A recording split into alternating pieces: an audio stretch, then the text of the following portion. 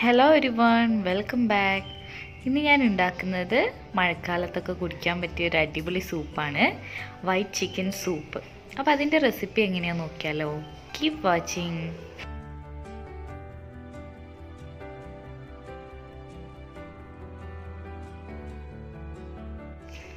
ഇതിനു വേണ്ടിയിട്ട് ഞാൻ 250 ഗ്രാം ചിക്കനാണ് എടുത്തിട്ടുള്ളത്. അതിലേക്ക് ഒരു ഉള്ളി ചെറുതായി അരിഞ്ഞത് ഇട്ട് കൊടുത്തിട്ടുണ്ട്. പിന്നെ അതിലേക്ക് ഒരു 3 വെളുത്തുള്ളിയും, പിന്നെ ആവശ്യത്തിന് ഉപ്പും, പിന്നെ ഒരു 1/2 ടീസ്പൂൺ കുരുമുളക് പൊടിയും, പിന്നെ ആവശ്യത്തിന് വെള്ളവും കൂടെ ഒഴിച്ചിട്ട് ഇതൊന്ന് മിക്സ് ചെയ്ത് നമുക്ക് ഫ്ലെയിം ഒന്ന് ഓണാക്കാം. ഇത് ഹൈ ഫ്ലെയിമിൽ തന്നെ നമുക്കൊന്ന് വേവിച്ചെടുക്കാം.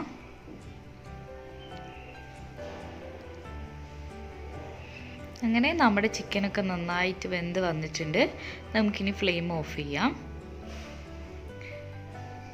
ഇനി ഒരു സോസ് പാൻ വെച്ചിട്ട് നമുക്കതിലേക്ക് 2 ടേബിൾ സ്പൂൺ ബട്ടർ ഒഴിച്ചു കൊടുക്കാം. അൺസാൾട്ടഡ് ബട്ടറാണ് ഞാനിവിടെ ഒഴിച്ചു കൊടുക്കുന്നത്. ബട്ടർ നന്നായി ചൂടായി വരുന്ന സമയത്ത് അതിലേക്ക് 2 ടേബിൾ സ്പൂൺ മൈദ ഇട്ട് കൊടുക്കാം. ബട്ടർ എത്രയാണോ എടുക്കുന്നത് അതേ അളവിൽ തന്നെയാണ് നമ്മൾ മൈദയും എടുക്കുക. എന്നിട്ട് ഇത് നന്നായിട്ടൊന്ന് കട്ടയില്ലാതെ ഇളക്കി കൊടുക്കാം.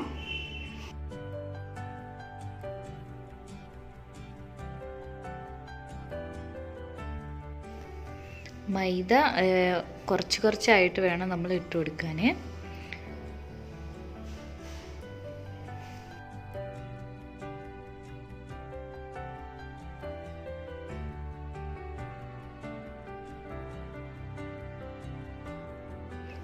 അങ്ങനെ ബട്ടറും മൈദയും നന്നായിട്ട് മിക്സായി വന്നിട്ടുണ്ട്.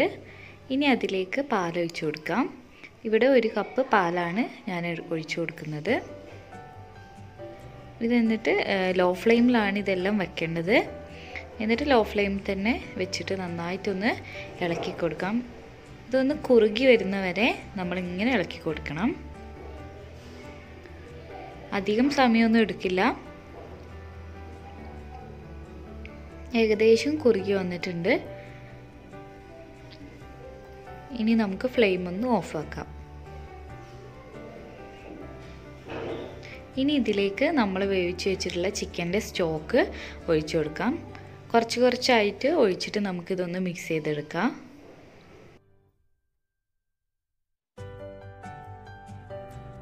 അധികം തിക്കാവരുത്, അതേപോലെ അധികം ലൂസ് ടെക്സ്ചറും ആവരുത്. അതിൻ്റെ ഒരു ഇൻ്റർമീഡിയറ്റ് ടെക്സ്ചറാണ് ആവേണ്ടത്. അങ്ങനെ ബാക്കിയുള്ള സ്റ്റോക്കും കൂടെ ഒഴിച്ചിട്ട് എല്ലാം കൂടെ ഒന്ന് മിക്സാക്കി എടുക്കാം.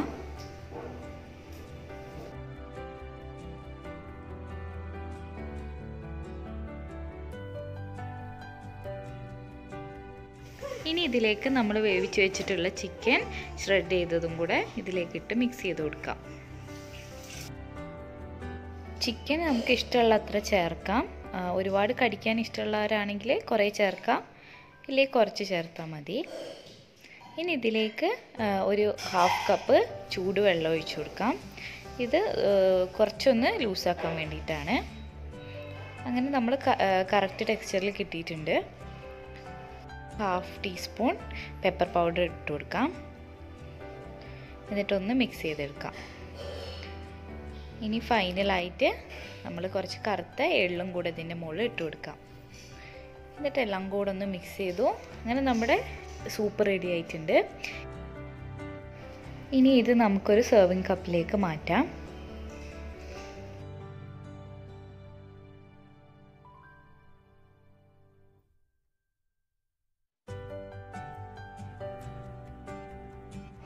അങ്ങനെ നമ്മുടെ സൂപ്പ് റെഡി ആയിട്ടുണ്ട്.